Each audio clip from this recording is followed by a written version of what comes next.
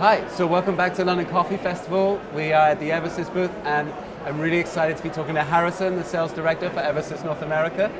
Welcome. Thank you. How are you enjoying London's wonderful weather? Oh, you know, it's a lovely town. I'm always happy to be here. Excellent. It's a great place to visit, especially as a New Yorker. It's got that kind of vibe.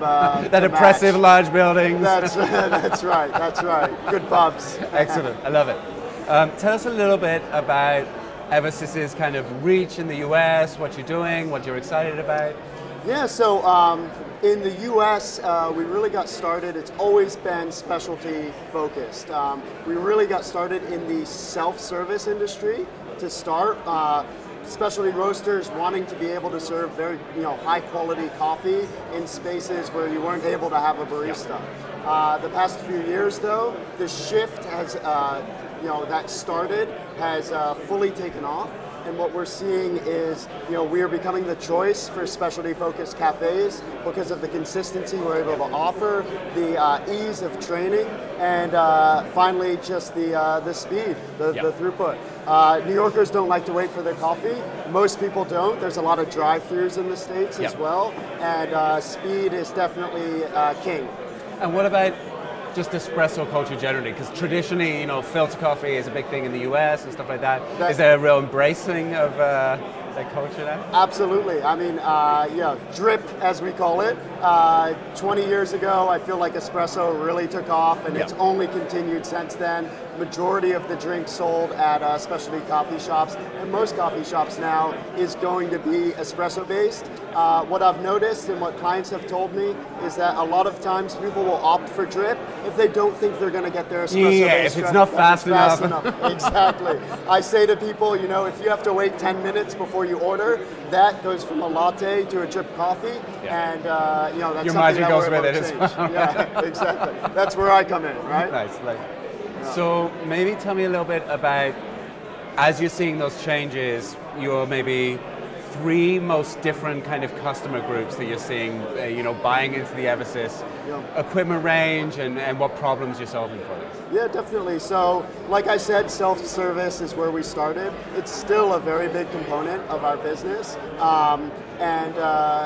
That's the efficiency on the cleaning side, efficiency on the throughput. The milk texture is what consumers are demanding, right? Silky, microfoam, velvety texture.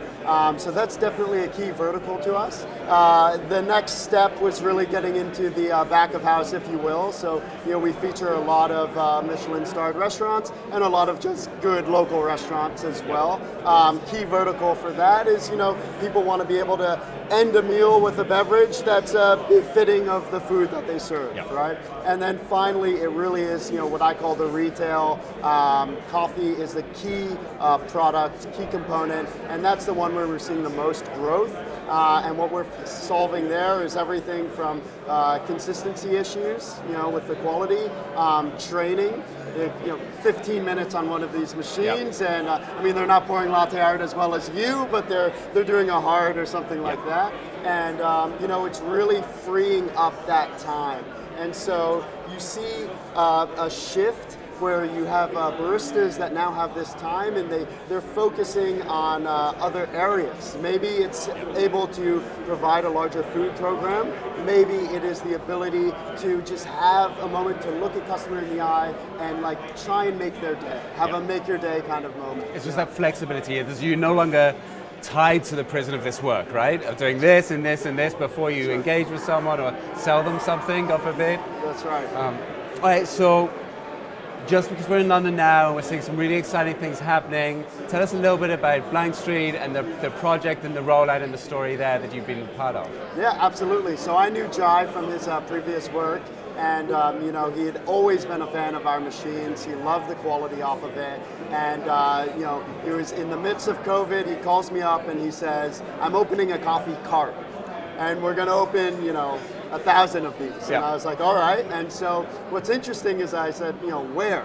where midst of COVID, business districts are not, fully open, all of these things. And he says in the middle of Williamsburg, which is, a very chic, or it's very much like Shoreditch here. Very nice neighborhood. And I said, okay, interesting. And what they've done since that first cart is they've been able to open in neighborhoods. They are a neighborhood-focused cafe. Yeah. What they've done is they've brought some technology via an app, making the ease of ordering, bringing that to a neighborhood cafe. Yeah. So sometimes you get that make your day moment. Sometimes you're running late for whatever you're doing and just need to pick up.